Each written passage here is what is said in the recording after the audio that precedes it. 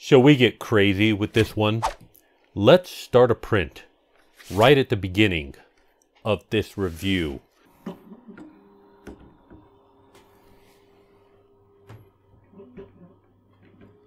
This printer is genius. Wow, right? It's extruding, it's printing right now. Oh, absolutely amazing. You know, I recently had a friend contact me and ask me if he could use a couple of my 3D printers for a project he was working on. And I was like, dude, how many 3D printers do you think that I have? And he's like, well, you're reviewing them all the time.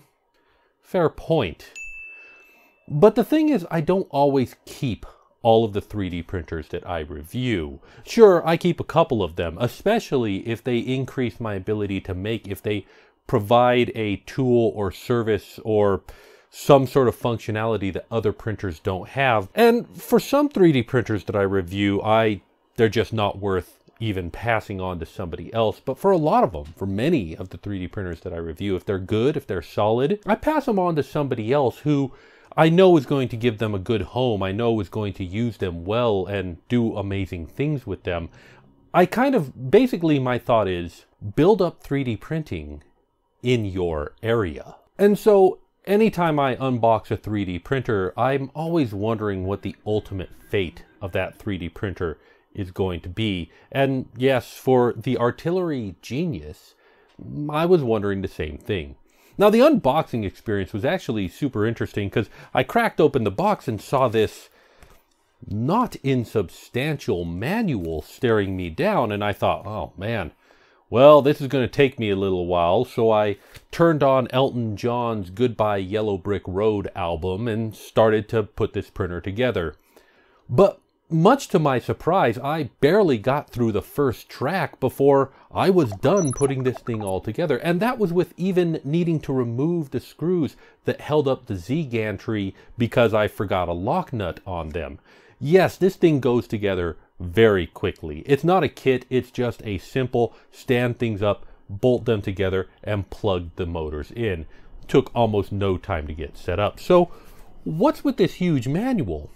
Well, turns out most of it is different languages. They've got the English instructions, they've got Chinese, they've got Deutsch, Espanol, French, Italiano, e Ruski. So yeah, it's all languages, and really the only part of the manual that matters is just this little bit here. Putting it together is just barely 3 pages, and then the next page is all about pronter face.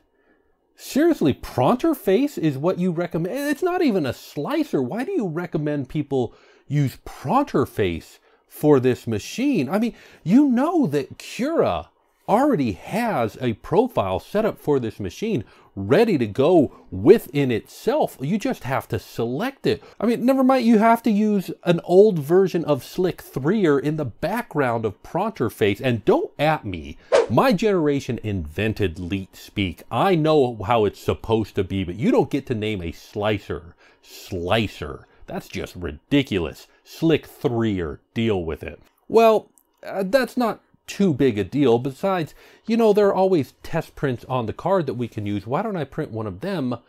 Oh, there are no test prints on the card. And there's no filament in the box to do your first test with, even if they had test prints on the card. Fortunately, I had this spool of matte blue filament from my friends at Fulament, and this filament is absolutely beautiful. I don't know if you've ever used a matte filament, but it really does a good job of hiding the layer lines more than other filaments do. And sure, matte filaments and Filaments filament is a little bit more expensive than normal, but the finish on your prints, the way that it looks, honestly, I feel it's well worth it. And there will be a link in the description if you want to learn more about this filament. I got Cura set up. I started doing some slices, and the first thing that I sliced, of course, was one of my usual test models, my filament stress test model, and it came out absolutely beautiful. The details on this lion are great. The measurements are, well, actually pretty good measuring it right now. Yeah, within just a 1/10 of a millimeter. So a well-calibrated machine right out of the box. So next thing I print, of course, were a couple of printer-blocks, and I could tell that there was a little bit of over extrusion. They're fine, they work good. They're just a little bit tight to put together and a little bit tight to pull apart. Once you break them in, they're fine. Man, I really am loving this matte blue. The next thing that I decided to print was this TARDIS desk organizer, which I thought would go perfect with the matte blue and give me a place to store my calipers on my desk. I had to scale it up a little bit because it's an old model on Thingiverse and there were some very thin walls. Besides, I wanted it a little bit bigger, so that was a good choice. And again, it worked out okay. I still feel like there's a little bit of over extrusion, but you know what?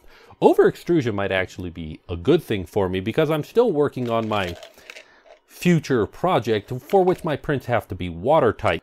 So I switched out the matte blue for a little bit of transparent PetG from my friends at YouSu, which I mentioned in the last video. Unfortunately, that didn't go well at all and resulted in a couple of extreme failures. It actually filled up the little sleeve that goes around the extruder head. It's kind of cool, kind of pretty. At the same time, not what I was going for at all.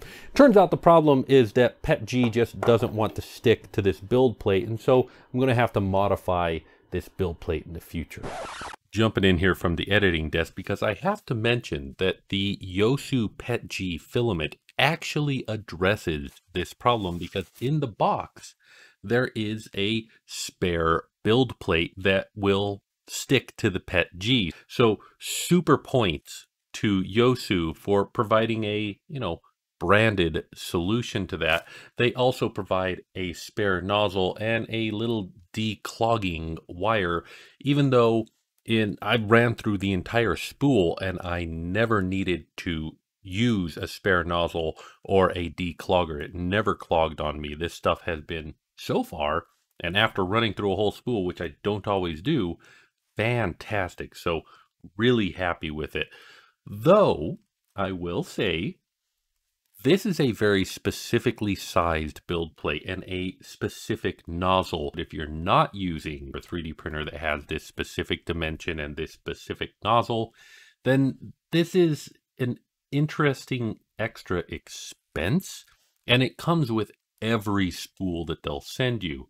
I find this choice interesting. It's definitely a point of discussion. If you have any thoughts on the economics or otherwise about this subject, hit me up in the comments. But let's get back to the matte blue. I decided, well, let's test this over extrusion.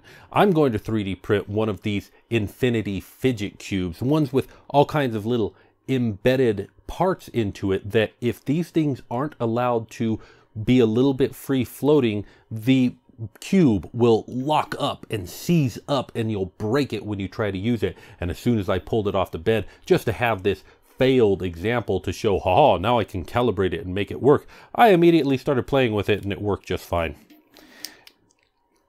Genius. So yeah, while this printer might need to have a little bit of calibration, and fortunately the calibration for it is super easy, I didn't need to do it for any of the prints that I was doing because so far it's worked extremely well out of the box. If you didn't dive into this machine, it would still work for you, and that's just genius. I keep using that word.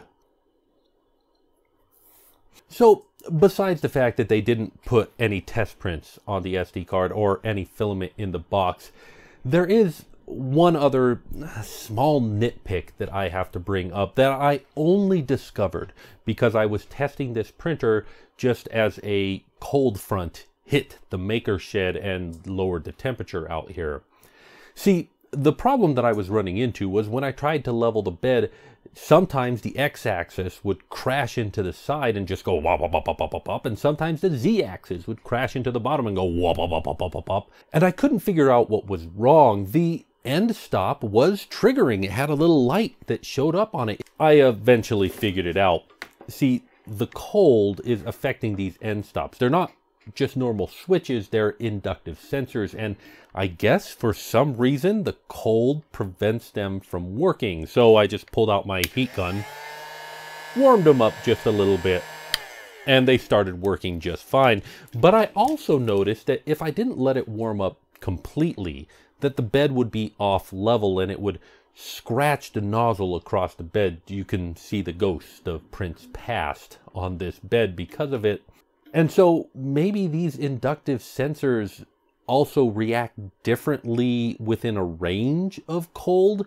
And I guess the lesson here is just don't use this 3D printer in a cold maker shed. And that's fine, but it does raise the question, what was wrong with switches? So you might be wondering, what is the ultimate fate of this 3D printer? Am I going to keep it? Well, it is a single nozzle, single material 3D printer of a build volume that I've got more than enough 3D printers covering that build volume. So I don't think I'll be keeping this, but you know, I actually might have somebody. Hey, ¿cómo está? Bien, bien. Hey, I got a 3D printer you might like. No, this is a good one.